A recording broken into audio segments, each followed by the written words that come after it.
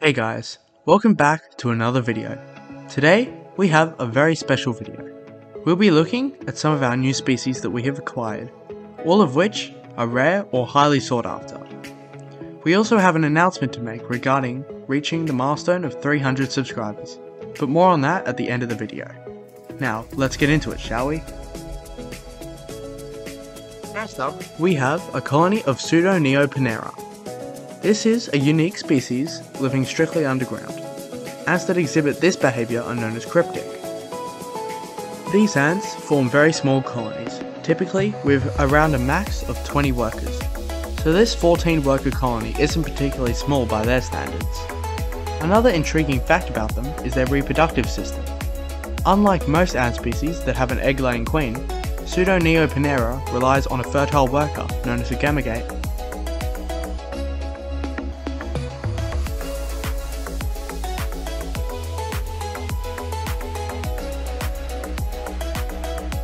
But perhaps the most fascinating aspects of these ants is their hunting strategy.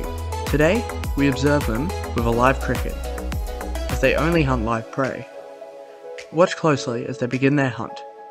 The ants spray a sticky foam or acid that burns and immobilizes their prey.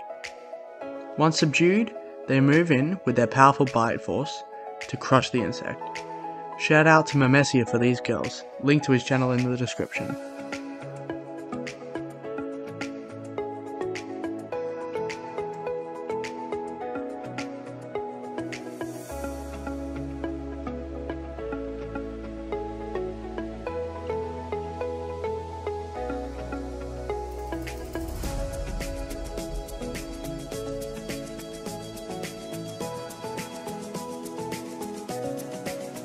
Next up, we have one of the most loved ant species in Australia, the Pheidole antipodum. This species is well known for their enormous queens that can reach up to 16mm in length, which is very large for a Pheidole. Despite their queen's massive size, the workers themselves are tiny, with minor workers only being around 2mm at the smallest. And on the flip side, the majors can be up to 6mm, which is the size of most other Australian Pheidole species. This species is found in most parts of Australia, although they are most commonly found in the southwestern regions. Despite their range, it is very rare to stumble across a queen. Because of how big the queens are, they are an easy meal for many predators like lizards and birds that wouldn't pass a slow-moving free meal.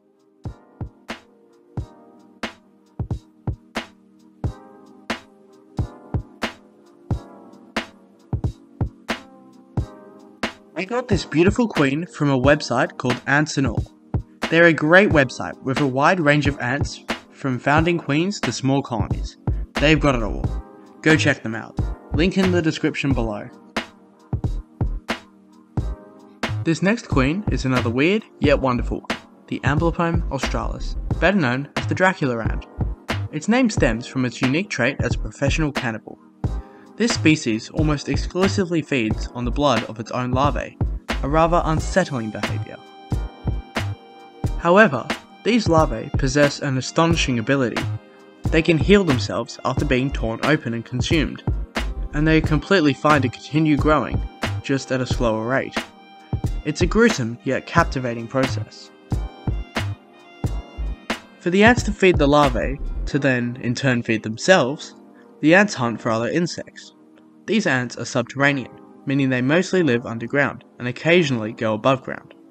One reason they may come above ground is for nuptial flights, where virgin queens and male ants mate and then the queens go on to found new colonies.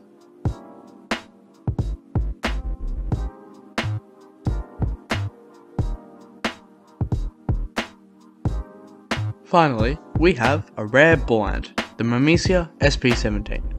This species of bull ant, despite being discovered years ago, still doesn't have a proper species name, and is simply dubbed as sp17. Another fact about this species is that they are threatened, which means there aren't that many left in the wild. This colony is still young, only being about 10 workers strong. They are good hunters, bringing down crickets to feed to their fully carnivorous larvae. Unfortunately, we just moved them into a new setup and they are not yet comfortable enough to hunt. But there is something that makes this colony very, very special. They have two queens.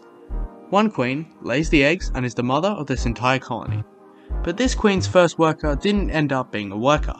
Instead, it was a tiny queen elate that broke off its wings pretty quickly and is now just a worker with wing scars.